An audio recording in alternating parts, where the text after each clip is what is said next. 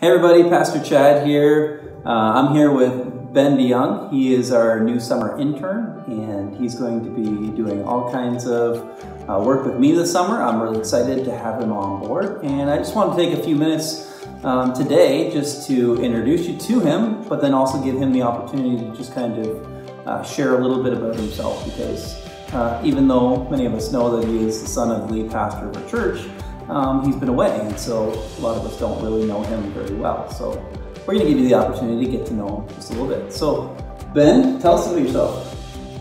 What is about me that's interesting? Well, I am a double major graduate from Crandall University. I have just completed a double major in psychology and a brand new program called Communication Arts in Theater.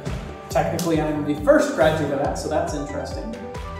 Fancy way of saying that I have a great passion for psychology. I'm an actor and an artist. I am now a video editor, which is also awesome. Yeah. So you're hired on here for the summer. What do you hope to get out of your time here this summer?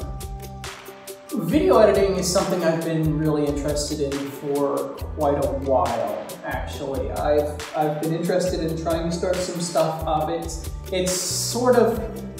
a medium that I did get to start when I went to Rosebud for a year as part of my communications degree, but I didn't have the greatest time doing that part. But this, where it's sort of this vlog style, where we're recording an individual and we're not really cutting any of their content out. It's pretty raw, so it feels much more real than, pre-planning every single step and using new programs, learning new techniques and situations, and also getting to go and film and take photos and all that. I've always loved photography, and now especially I get to use it in a workplace environment, and that's really exciting. And I'm really excited to answer your question, to be able to do this anywhere now. So I guess you heard it here first. If any of the video is subpar, he made it. Yeah, absolutely. The Apprentice will take blame. Yeah, we'll throw you under the bus. Yeah. I'm just excited about Ben coming on board for the summer and us being able to work together and do all that. One last question, Ben. Tell us about your spiritual journey. When did you kind of commit your heart to the Lord, and where do you see yourself in all of that right this second? So I was one of those sort of, as it were, stereotypical church-raised kids who, when I was 4 years old, originally asked Jesus to come into my heart.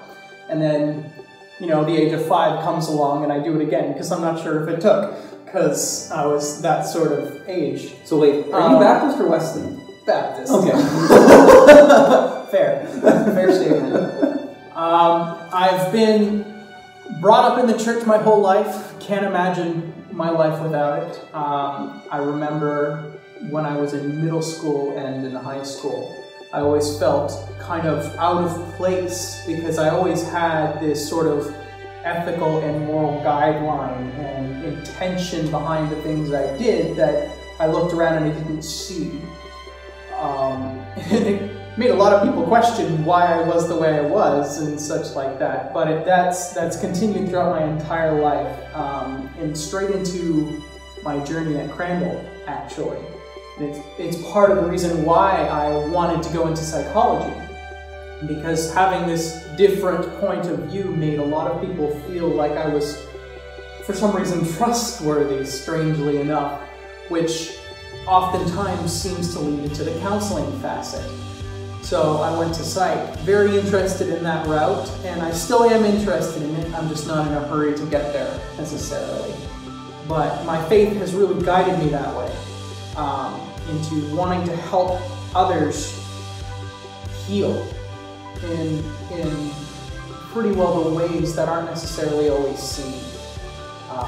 The mental health issues people face and all of that.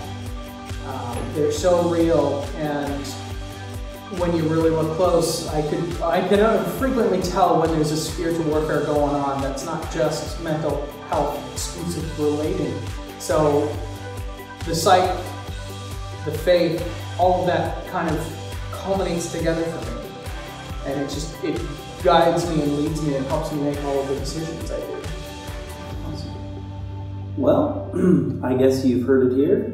Now you've gotten to know Ben a little bit. I'm excited, once again, as I said, to have him on board and to be working together. So first he's going to learn how to heal video, and then he's going to work at healing people in general as he continues on in his ministry and in psychology, counseling, and all that stuff. So, hey, take the time to give a shout out to Ben in our Zoom meetings, or if you see him around, and get to know our new person on staff. God bless.